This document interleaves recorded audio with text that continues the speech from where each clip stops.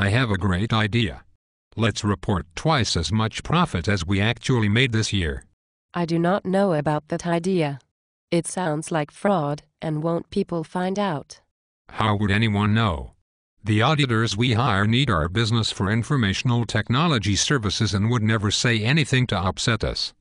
Haven't you heard about the Sarbanes-Oxley Act? What's the Sarbanes-Oxley Act? Well, for one, the auditors are no longer self-regulated and are now under the oversight of a government agency. In addition, to reduce conflict of interests, if you provide audit services, you can no longer simultaneously perform other non-audit consulting services.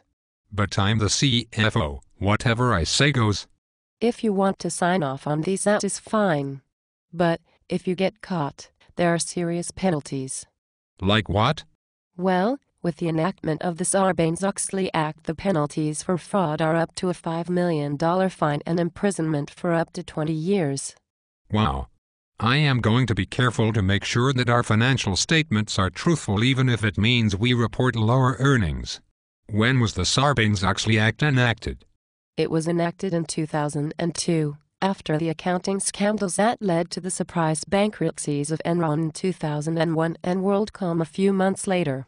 In both situations, there were major failures of independent auditors and many people lost a lot of money.